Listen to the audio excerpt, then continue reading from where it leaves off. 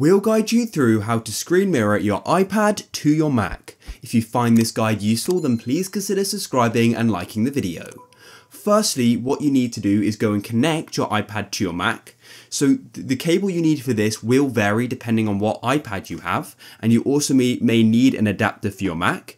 However, my iPad is a USB-C iPad and my Mac has a USB-C port, so I can literally just go and use a USB-C to USB-C. But you may have an older iPad which is a lightning cable. So you may need to go and use a USB-C to lightning cable, or even just a USB to lightning cable and then an adapter. But it's pretty simple, just go and connect it. I've now connected my iPad to my Mac. You may go and get a pop-up saying something like, do you trust this Mac? On your iPad, just press allow. You need to allow it on both your Mac and your iPad if you get the pop-up for this to work. Once you've connected it though, then all you need to do is come onto your Mac and open up something called QuickTime Player.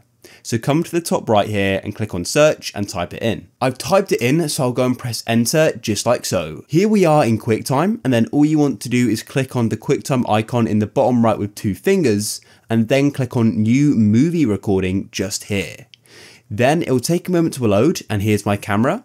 And what you need to do is go to the right of the recording icon, and you need to tap on the arrow pointing down. Click there. And then you've got a section called devices. And as you can see, we've got my iPad here, or whatever your iPad's called. So go and click on it and it will take a moment. And then as you can see, we need to press on allow this accessory to connect. Once again, it will load and there we go. As you can see, our iPad is now on our Mac. It's that simple, guys. And so you could go and show photos, whatever you want to do with it. And that's it. If you found this guide useful, then please leave a like.